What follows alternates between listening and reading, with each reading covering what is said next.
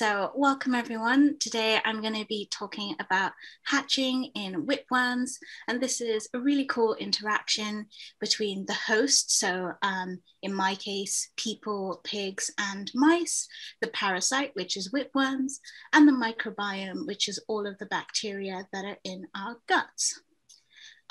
As a kind of brief overview of what I'm going to talk to you about today, I'm going to be talking a bit about my career journey so far, kind of the steps that I took to end up where I am today, some of the different projects I've done and the skills I've learned along the way. And then we're going to get into some parasitology, have an introduction to Trichuris, which is the Latin name for whipworms. Then we're going to talk about my research into Trichuris, and we'll have a Q&A. As we go along, we've got a few different things. We've got some true or false questions that I'm going to be asking you guys, and some kind of quotes that kind of, inspire me or kind of frame the way I think about my work. So to start with, I've started today by saying I'm a parasitologist, but I wasn't always a parasitologist. I started out studying molecular biology. And this is one of my favorite quotes about molecular biology, saying that molecular biology takes all sorts of problems and is kind of able to solve them. I like to think about molecular biology as a toolkit. And one of my favorite things to say, coming from a love and a passion for mystery and thriller novels, is that being a molecular biologist is like being a detective, but instead of a magnifying glass, you have a microscope. And instead of solving crimes, you're trying to understand life as we know it. So before I kind of went to university, I wanted to know a bit more about science and see if I was interested in it, if it was the right thing for me. So I did a couple of internships, one at the University of Malawi, which is where I'm from, and that is kind of my first introduction to parasitology. I was in a lab doing a few different experiments, and we were trying to basically create a way to take the lab into the field. So we're thinking of creative ways of how do we do experiments in the lab, and then how do we do those experiments basically in the middle of nowhere when we don't have that equipment.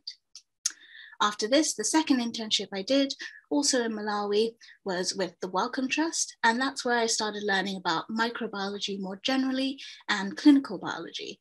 So I was doing some work on a clinical trial for a vaccine, and then also processing some kind of hospital samples. So when people would come in and they had an unidentified infection, we would grow that infection in the lab and then diagnose these people.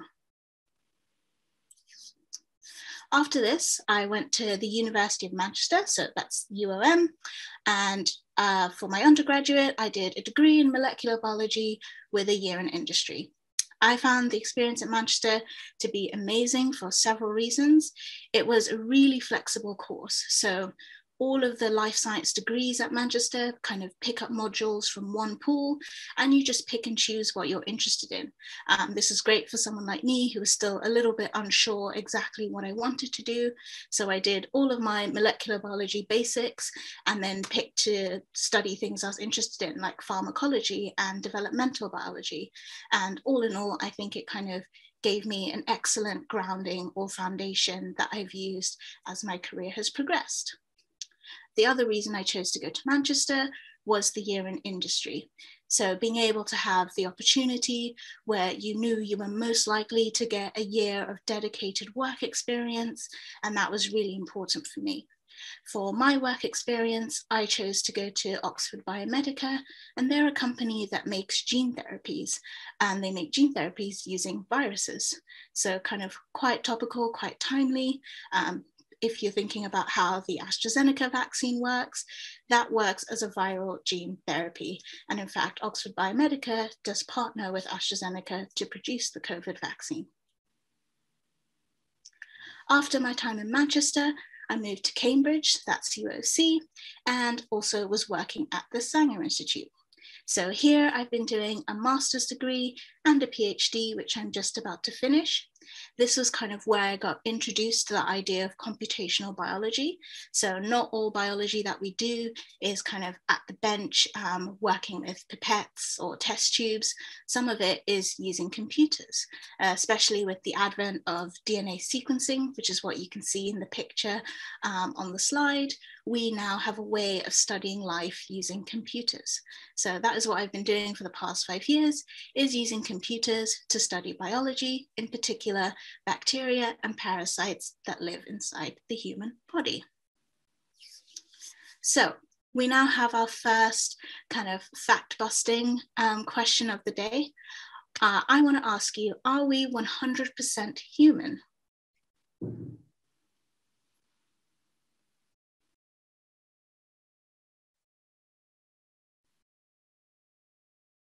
Ooh, okay.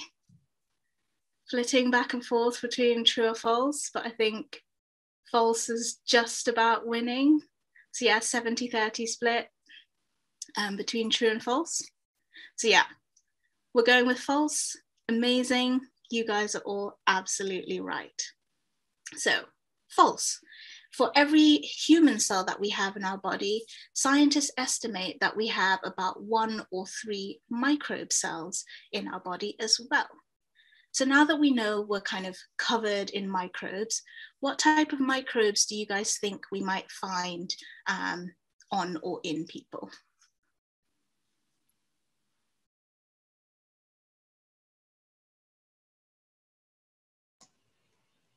So if you've got any ideas, you can pop them in the chat.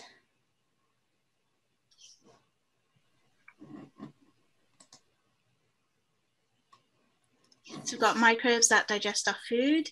Yeah, absolutely. So some vitamins, you are not able to get them without the bacteria in your gut that provide them. So things like vitamin K. We've got viruses. Yes, amazing. We do have viruses in our bodies. Yeah, parasites, bacteria, viruses. Excellent. So we got almost all of them. The one that often gets forgotten is fungi. So in addition to viruses, parasites, bacteria, we have fungi. And these are all of the individuals that make up the gut microbiome. It's incredibly diverse.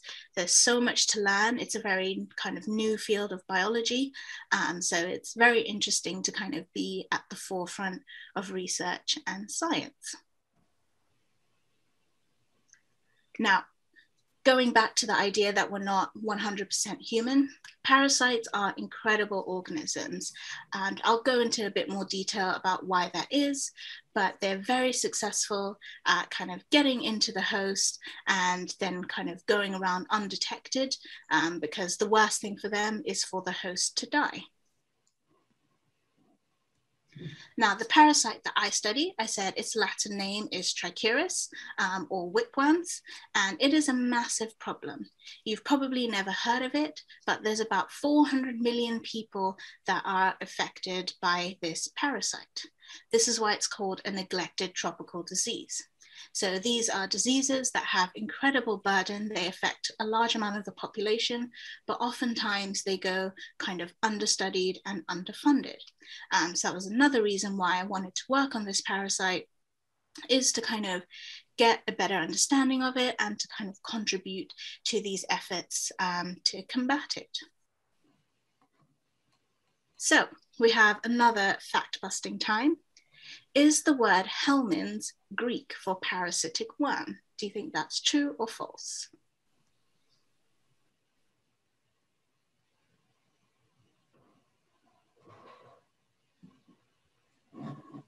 Let's see if we can get a full 100% on this. So I think we need another few of you to vote.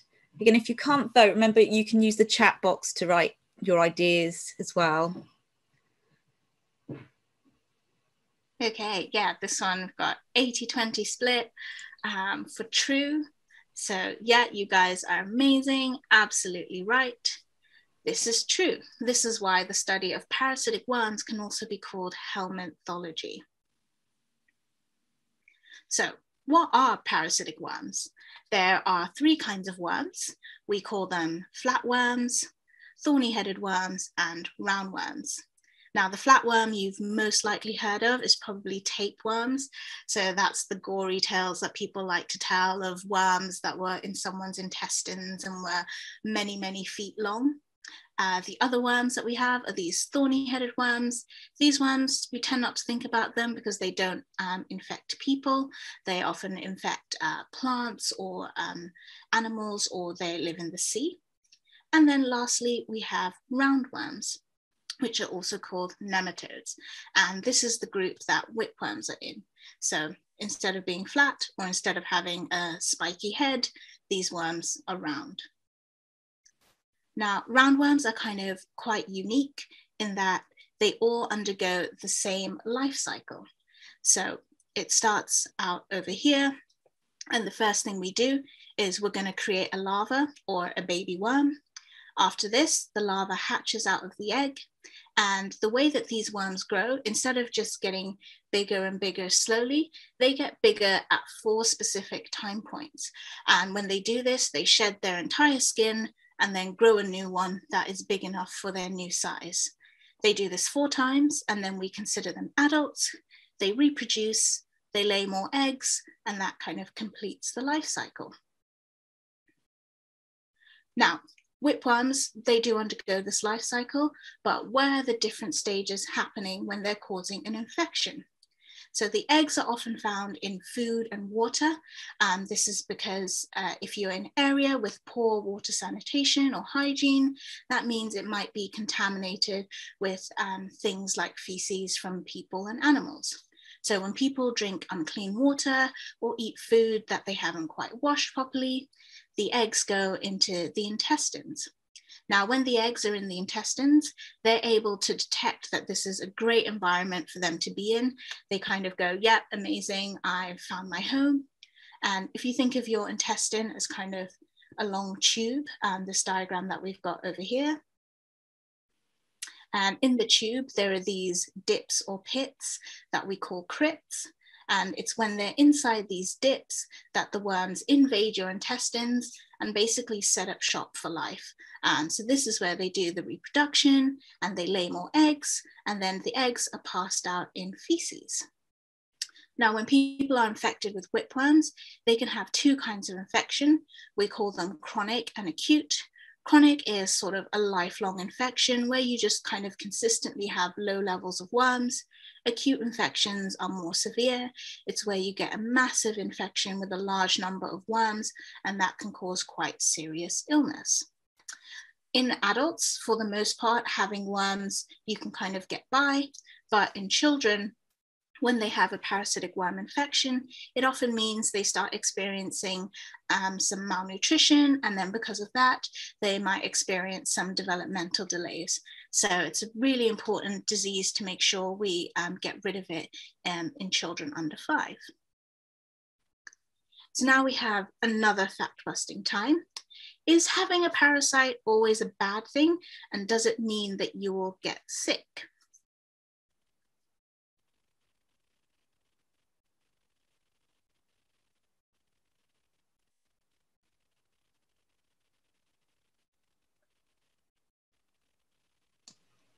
Just need a few more of you to vote, then we've got 100%. Again, if you can't pop it in the, if you can't see the voting panel, put your ideas into the chat.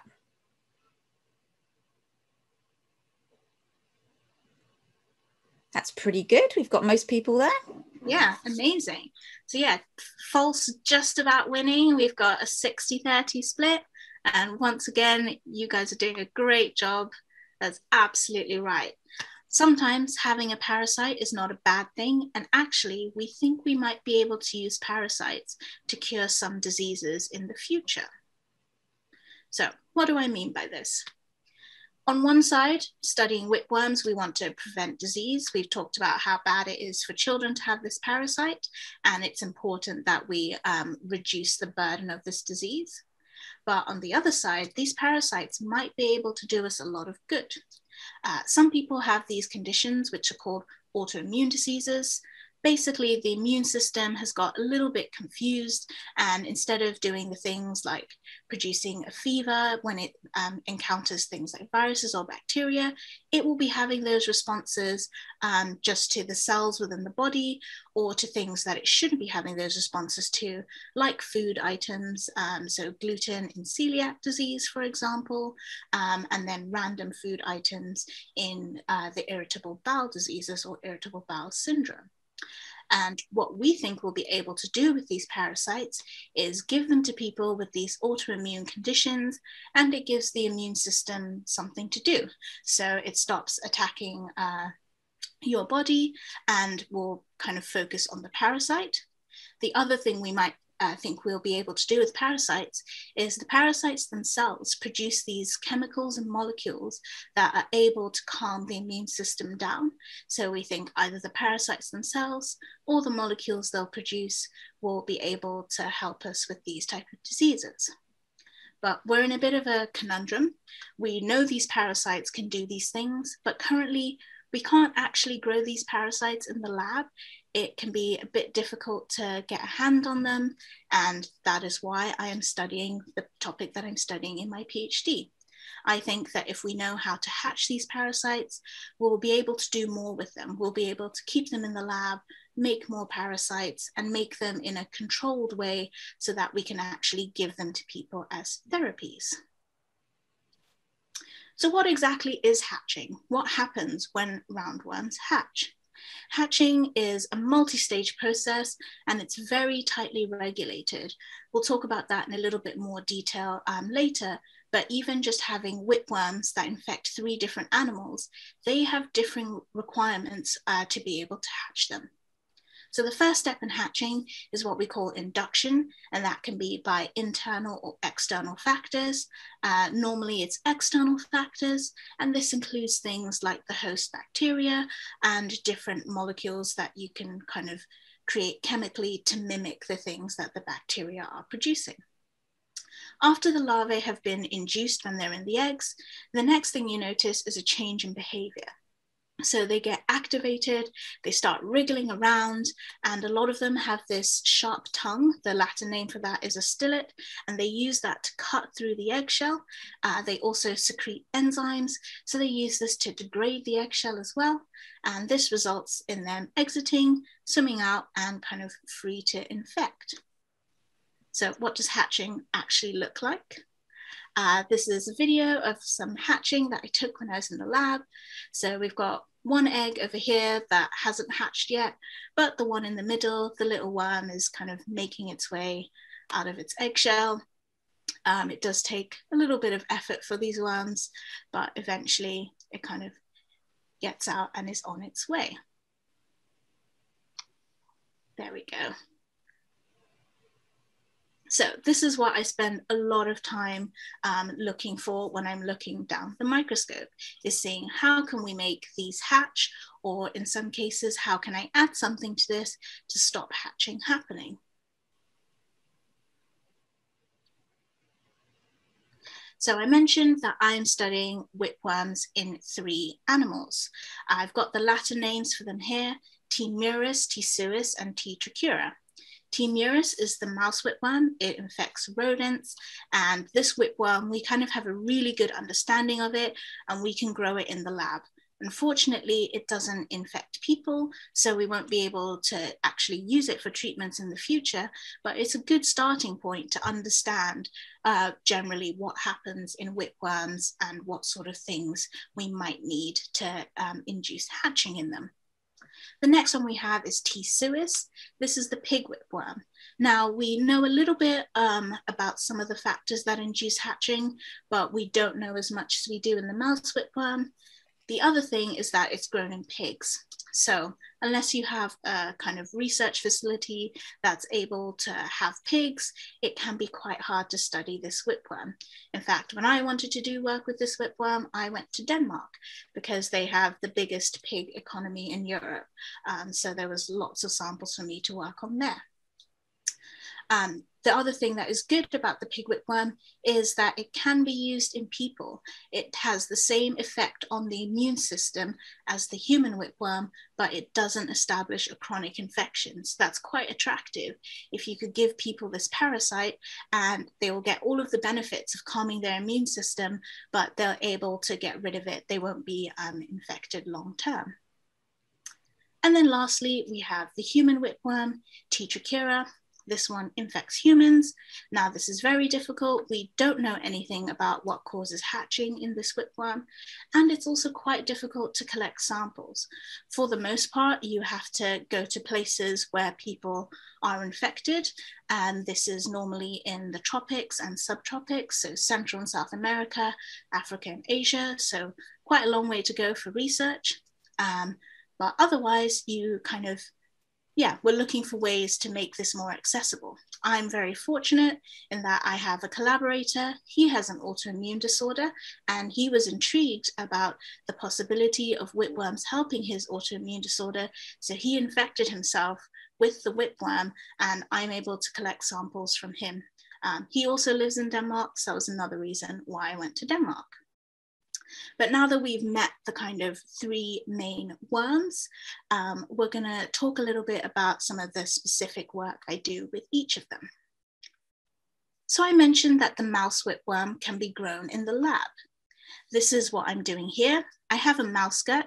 I've dissected it, and then I'm going to start pulling out all of the little individual worms, put the worms in this culture dish, and this is where they lay the eggs. And then we can use either these living worms or these eggs to study different chemicals and their effects on the whipworm or the effects on the eggs of the whipworm. We can also study how it affects mice and see how long it takes mice to kind of get better from infections by giving them different drugs, etc. The other thing that we found when studying the kind of mouse whipworm is that bacteria are essential to induce hatching in whipworms. So we have some electron microscopy that I took here. And these big things are the whipworm eggs. The little things are the bacteria. And there you can see at the top, that is where the worm will have swum out. And we have a nice picture down here at the bottom where you can see the bacteria specifically stick to this part of the egg, and that part of the egg dissolves, and then the worm is able to swim out. So this is incredibly encouraging.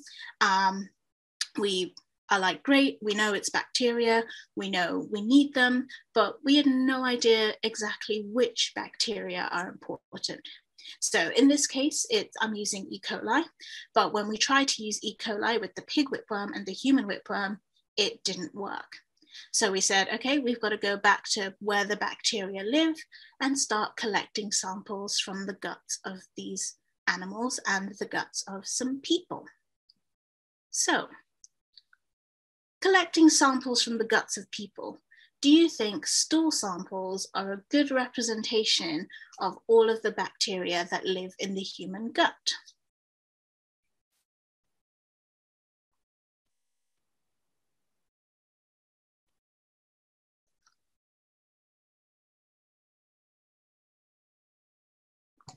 Oh, it's very close now. We need a few more people just to see if it tips it one way or the other.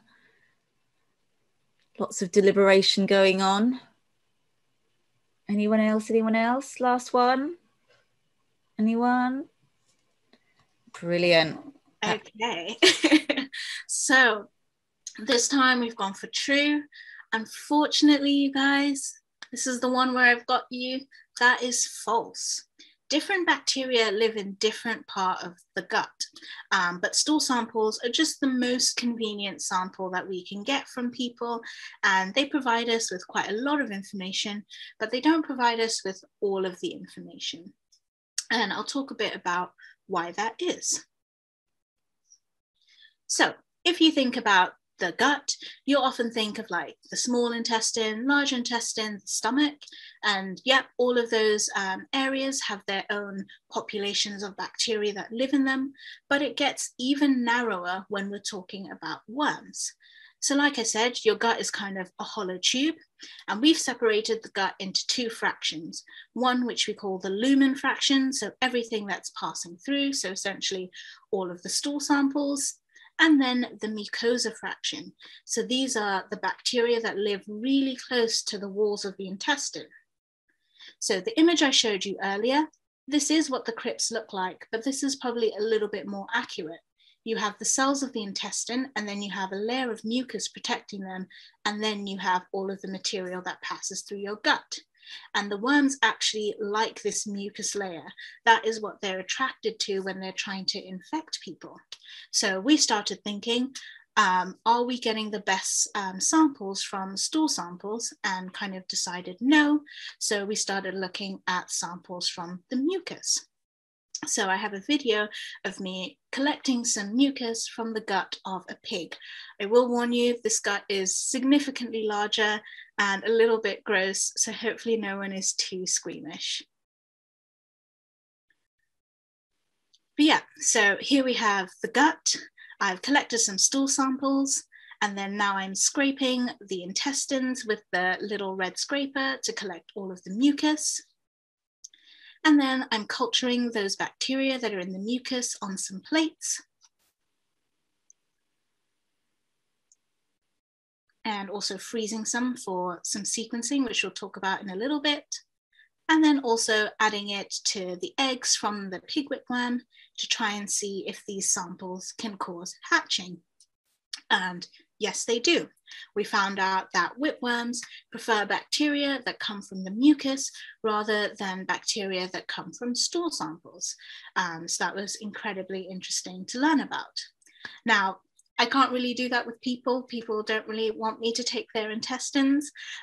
So when we wanted to test this in people, we had to get a little bit more creative, and we were able to partner with a gastroenterologist who collected some teeny tiny biopsies from the colons of people, and then we're able to test those biopsies with the human whipworm. Now, obviously, I don't have a video of someone undergoing a colon biopsy to show you. So why are we doing this? This is because we want to refine the way that we create models for hatching. So currently we're using stool samples. This process is called fecal microbiota transplant. When you take a stool sample and either pass it to another individual or a lab animal to try and get the benefits of the bacteria contained in that stool. Now, obviously, that tends to get quite a reaction from people. And honestly, going forward, if we want to use these bacteria to create worms in a way where we're going to give them to people, it is definitely something we need to move away from. So we're doing all of this work to try and characterize the bacteria that are in stool so we can move to a system where we just grow specific strains of bacteria, give them to mice, and then we're able to put our whipworm in these mice, and it will hatch because it has the right environment, the right bacteria are there, and then we'll be able to produce some whipworms in a way where we say, we took the whipworm eggs from here, we exposed them exactly to this bacteria in this kind of mouse, and this is how these worms were produced. Here is your worm therapy for your autoimmune disorder. So that is why we're doing what we're doing on the lab side. Now, I've talked about growing bacteria. Do you think we can study bacteria even if we can't grow them in the lab?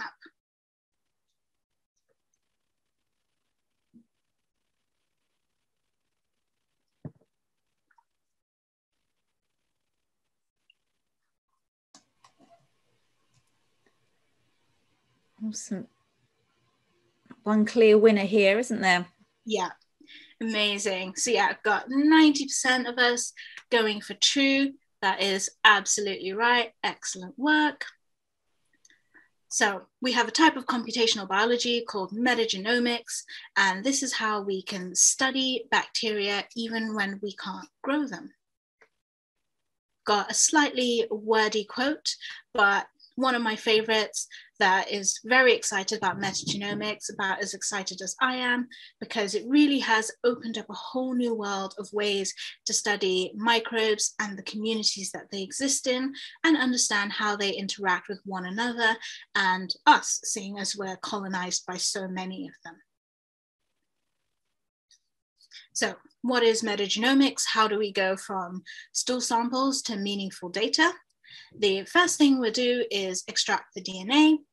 After this, we will sequence them using a variety of sequencing platforms, but the one I normally use is Illumina or short read sequencing. After this, there's two ways we can analyze them. The kind of preferred way to analyze them is using a reference. So using the genomes of bacteria that we already know to try and help us piece the puzzle together of the genomes that are in our samples. But sometimes these bacteria, we haven't sequenced them before. We don't necessarily know what they are. So in this case, we have to analyze them and use this sample to create a reference. This is significantly more difficult if you think about it like doing a puzzle. This is like doing a puzzle when you have the box with the image on it. This is like doing a puzzle if someone just gives you a Ziploc bag of puzzle pieces and asks you to figure it out. But with the computing power that we have available to us today, this is actually possible. So very exciting advance. But now that we have all of this genetic information, what are we doing with it? How do we actually look for differences? There's two types of analysis that we can do. One which we call taxonomic analysis, which essentially tells us who is in the community. It gives us an identity for these bacteria, tells us what species and what genus they are. That's not always possible. Sometimes you don't have the entire genome for a species in your sample. So what you can do is use those fragments of that genome to do functional analysis. So this is looking for what proteins these fragments of DNA encode for and what they might be doing. So I have some images here. In my work, I'm looking for bacteria that express specific types of enzymes. So when I find a fragment that I think might be an interesting enzyme gene from a particular bacteria, then I can go and do things like predict the structure of this gene. So this tells me that yes, it does have the structure of the family of enzymes I'm interested in. And it even goes so far as to tell me where the active site is and what type of things might be binding to this enzyme. So between the two of them, you can kind of get a good idea of who's in the community and what functions these bacteria are doing. So while I'm just one woman here in front of you today, by no means is this a one-woman show. I've been supported and helped by lots of lovely people whose names are on the slide. And so yeah, always grateful. And honestly, it's one of the best things about working in science is getting to hang out with and interact with some really cool people. Now, lastly, I have some things and resources if you want to kind of get more involved in science, learn a few more things. The first thing is the Franklin Society Essay Competition. So at my college here in Cambridge, Murray Edwards, we run an annual competition to allow sixth formers to explore scientific topics that are beyond the syllabus. There are prizes for first, second, and third place essays. First prize wins £50. So we have that link there where you can go to our website, look at the different essay topics we have this year. And yeah, it will be really great to see some of your submissions. So yeah, please write away. The next thing I have is meet more microbiologists. Thank you so much for coming today to meet me. There are hundreds of other people like me. Last year, we started Black in Microbiology to kind of amplify the voices of microbiologists that you maybe don't hear from as often. as part of this, we had some panel discussions with people representing all of the different ologies that fall under microbiology. So people from bacteriology, parasitology, virology, and all of these panel discussions are on our YouTube channel. So you can watch them and learn from and hear from more scientists. If you're on Twitter, our Twitter handle is Black in Micro, so follow us for any future events we might be doing. And then lastly, we have a comic book about worms. Yes, that definitely exists. So one of the things that my boss has been doing to kind of educate the people most affected by whipworms about whipworms is developing this Worm Hunters program. So this is a program that seeks to go out into endemic regions, do some engagement with the communities, teach them about whipworms, how to avoid getting sick, and about the research that we're doing with whipworms, all while enjoying some really cool graphic design. So if you go to the Worm Hunters website, you can learn a little bit more about the project and the work that we're doing. There's also a link to download the comic, and that has some kind of really fun, lighthearted activities to do. So with that, I will just say, thank you all very much for listening. I hope you've enjoyed that, and we now have some time for Q&A. Brilliant. Thank you so much, Tapoka. That was so interesting. We love a little bit of grossness as well, so all those wiggly worms are fabulous. So is there anyone who's got any questions that would like to ask? Love it, Denial. Any experiments that have gone horribly wrong? Yes, absolutely. I think that that is part and parcel of science. I had one experiment where I was so keen to preserve the samples. It was an experiment that was running for about 8 weeks. And before I even started, I said, every time I collect my weekly samples, I'm going to freeze them at minus 80 degrees and kind of preserve them in the best way possible.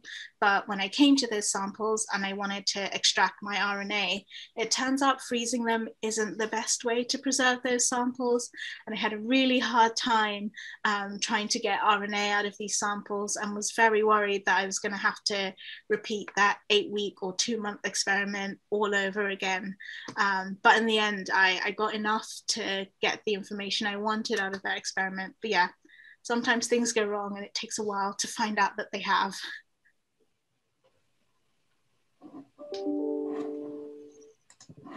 Great. We've got one from Polly. How much travel have you done with this apart from Denmark? Apart from Denmark, not as much as I wanted to. We thought we were going to be able to do the Worm Hunters project in another country. There was some talks of maybe Indonesia or China, so I was very into that. So unfortunately, haven't been able to do any of the field trips other than the Denmark one, but I was able to go to a conference in Greece. That was really nice. All conferences this year got cancelled, last year rather, got cancelled. So I've been, in the lab in Cambridge for quite a while now. But in normal times, you probably would have gone to a lot more sampling sites, wouldn't you? But obviously pandemic sort of squashed that quite significantly, didn't it? Yeah, exactly. We had some plans for me to either redo some work or work with different collaborators, but that just hasn't panned out. Brilliant. Ewan asks, how would you know if you were infected with a whipworm, or would you not know? You probably wouldn't know unless you have some kind of microscope at home. So the way we tend to look for parasite infection is actually just looking for eggs in stool from people or animals. It's pretty easy. You just have a glass slide, take a bit of poo and smush it along, and then look under the microscope. And if someone is infected, they will have parasite eggs. It's pretty easy to see them. So unless you have a microscope, you probably won't know. With perhaps children in some of the sort of more developed countries, could they get like seriously affected? Like, do they get like really high parasite loads because they're not getting treated? And can that then be seriously detrimental to their health? So they tend not to get very high parasite loads.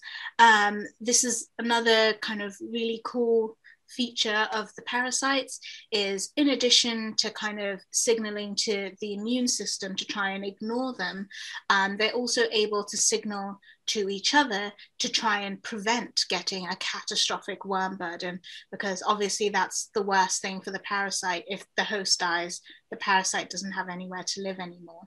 So it's more this kind of chronic infection, like long-term infection, that has the detrimental effect, because it's someone who's continuously drawing nutrients from children who kind of need all the nutrients from everything that they're eating. Brilliant. And Rita asks, very interesting talk, Tapoka. How far do you want to go with studying these worms? Are you hoping to study them beyond the PhD? Ooh, tough question. I would love to kind of stay in worms. I'm definitely going to stay in parasites. Yeah, I think it's a very interesting project. I think it needs a little bit more work, maybe a couple of other PhD students before we get to the side that I'm kind of more interested in, which is like commercializing or applying things that we've learned from these parasites in health situations. We are starting to see some clinical trials doing controlled infections of people with different worms, nothing intracuous yet, but another roundworm called hookworm. There's quite a lot of trials being studied with that parasite. So I probably will try and veer back, but once it's a little bit further along, probably in trial stage or in stage where we're thinking of moving it to market.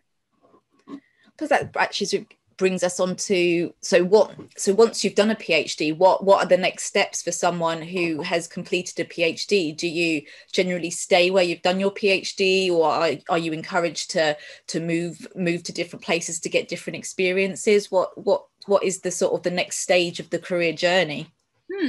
I would say honestly, my main advice is always just follow your curiosity. If you want to stay where you are, if there's great projects going on, stay where you are. If you want to go somewhere new, go somewhere new. The best things happen to you when you're just following things that you're interested in. I think sometimes you do get hung up on what is kind of the right career move. For me personally, I'm not even just applying to jobs in science. I'm applying to some jobs in science, some jobs in the corporate world, because I'm also really interested in how science becomes medicines and items that are actually sold and used by people. So yeah, follow your curiosity, and that will give you kind of the best trajectory. Yeah, that's a really interesting point, because a lot of research at Sanger and other research organisations is now, what's the word? It's getting translated, isn't it, into real life applications, and in some ways that can actually be commercialised, so turned into businesses. So, is it good to have a business head as well as a science head, I guess? Absolutely, and I think, yeah, just getting involved. So many places now have all sorts of kind of entrepreneurship or consulting clubs where you get to learn about how products actually become viable businesses. And so you can go to these things and kind of get these frameworks and things that you need to think of if you're like, I have an idea and I want this to actually be realized and help people. Yeah, chances are a lot of schools and universities now do these sort of entrepreneurship clubs. So definitely get involved in entrepreneurship. Brilliant. Polly's also asked, when you were talking about neglected tropical diseases, how could we find out more about those kinds of diseases? So are there any good resources out there that you could possibly recommend, or good reading sources? Yeah, absolutely. The CDC website has a massive section on all of these. So if you go on the CDC website and if you just look up either neglected tropical diseases, that kind of gives you all of them. If you're interested in learning more about Trichuris or some of the other worms. These worms fall under a bracket called soil transmitted helminths. So you could also look for those. And yeah, the CDC website has everything about kind of finding out how many people are infected, beautiful diagrams about the life cycle and how these parasites infect people. And yeah, they've got all sorts of information about that. Yeah. I'll also do a cheeky plug for our website, yourgenome.org, which also has some nice pages on neglected tropical diseases as well. So CDC is amazing, and you can get some really lovely microscopic images there as well. So yes, so Emma's put in the chat the CDC link, but I've also put a Your Genome link to a story page that we've done about how we use genomics to tackle neglected tropical diseases as well. But there's a couple of other pages on there as well, things like schistosomiasis, which is another quite serious neglected tropical disease, isn't it? Yeah. That's quite cool because it's got a snail as a vector, hasn't it? A water snail, which is... Yes, so that has a more complex life cycle where it's in people and snails. And so schistosomes are one of the flatworms and the 3 types of worms I mentioned. Yeah, also a really important disease to tackle. Definitely. I've just found Your Genome has literally a page going, what are helminths, which will be really good sort of follow-up reading, which I've just put in the chat as well. Brilliant. So are there any more questions coming in from our viewers? If not, I've got a couple of questions I might ask as well. So obviously being a PhD, what is it like being a PhD student? I mean, it's quite an open question, but it's, you know, is it difficult to do? Do you get paid to be a PhD student? Because we get off questions a lot of, but if I do that, am I going to have another student loan that I've got to pay off and things like that? So yeah, what is it like, and would you recommend it?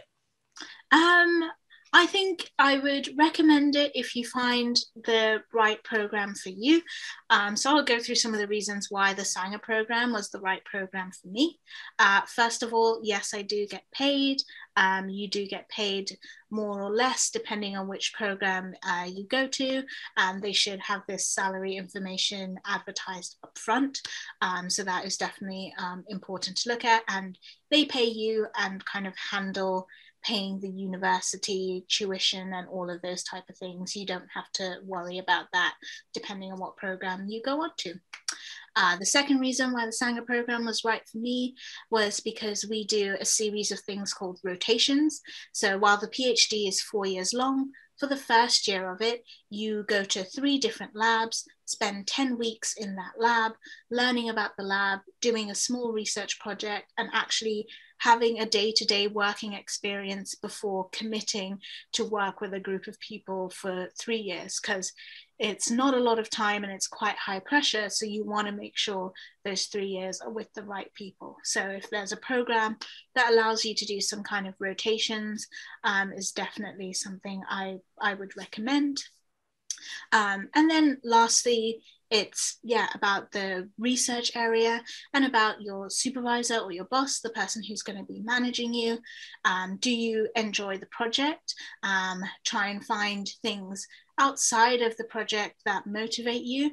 So I enjoy my project. I also enjoy that it has some implications for kind of global health, and I enjoy that it allows me to get involved in a lot of engagement and outreach. And that kind of is something that is able to still motivate me even when I'm having terrible, awful days where I think I might lose 8 weeks of work. So that was really important for me. And then also the people that you work with. After doing my rotation, I really enjoyed the people that I was working with and the lab. So I was more than happy to say I'm coming back and doing the full 3 years with you guys. Brilliant, fantastic. Always one nice one to sort of think about. Is there anyone in particular that's inspired you to get into science, or has inspired you sort of in your journey so far? Oh, that's a good one. Oh, I don't know. There's like too many people to pick from.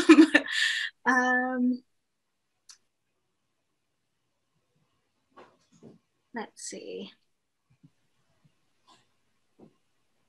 I'll go with kind of one of the first scientists where I was just like, you're such an epic person. So Barbara McClintock, she studied genetics in maize and discovered jumping genes or transposable elements. And I remember reading about her work and how she kind of had to fight for equality and things like that in science. And I was just like, yeah, like you're a cool person doing biology and molecular biology. And that was fascinating to me. And of course, there have been many other scientists along the way that just add fuel to this fire of, there's so many cool people here. Can I stay here? Brilliant. Fantastic. And I guess we'll finish on, what would be sort of your top tips for, perhaps we've got some, oh, hang on, no, someone's popped a question in, so I won't hog that. Oh, here we go. Polly's asked also, were you particularly interested in biology at school, or did you think you'd go in a different direction with other subjects? I was quite interested in biology. I did sort of hedge my bets where I just did all three sciences and math all the way throughout high school, because I was like, it could go either way. But yeah, has generally always been, it will be science of some sort. I'm not sure which one. To kind of give an example of how long I've been maybe a little bit annoying about science. We used to have a chicken coop in my back garden, and I got in a fight with the chickens because I got too close to the baby chickens. The mum chicken pecked at me, and I went to my parents and said two things. A, I don't want the chickens anymore, and B, when the chickens are gone, can I have this chicken shed as my little science lab, something that I'm actually interested in. That didn't work, but I've been interested in science ever since. Brilliant, fantastic. So if we've got a range of students from year 9 up to A level, so I guess what would be your top tips for, you know, people who are like you as a youngster interested in science? What would be your top tips to get them to perhaps go on to university to study science, or specifically maybe even further along there? Yeah, I would say as long as you're enjoying it, continue doing it. Find ways to kind of feed your curiosity, and then also kind of, if it's something you believe that it's for you and what you want to do, there are going to be moments where you kind of have to persevere and sort of, yeah, just kind of carry on with it. I had some instances where I didn't do as well as I thought I would on exams and certain things, but I was like, I want to be here. I know I'm good at science. I'm not the best exam taker, but yeah, I just decided to power through, and I'm still here. I'm still a scientist. Fantastic. No, I think that's such a good message, is like, don't be scared of failure, because failure is quite a, you know, a thing we have to do. You don't learn if you don't get things wrong. So, you know, and we can't all be aces at doing exams, and there's other ways into science than just you know, exam. So yeah, exactly. Fantastic. Well, if there's no more questions, we've had some cracking questions, so thank you everyone who's been on the call today. Thank you so much, Tapoka. That was so interesting, and yeah, who doesn't love seeing an intestine with worms in? I mean, awesome. No, thank you for having me. It was great to be here and chat to everyone. Brilliant. So so remember, we haven't got a Black STEM Futures talk next week, but we have got it the first and second week of May, so please do join us for that, and don't forget to go to the Black STEM Futures blog to see what talks are coming up and to register. And also, if you have enjoyed this talk and you are on the Black STEM Futures programme and would like to write a little mini article for the Black STEM Futures blog about the talk and what you found interesting, then please do get in touch with us. So otherwise, thank you very much and have a great evening, everyone.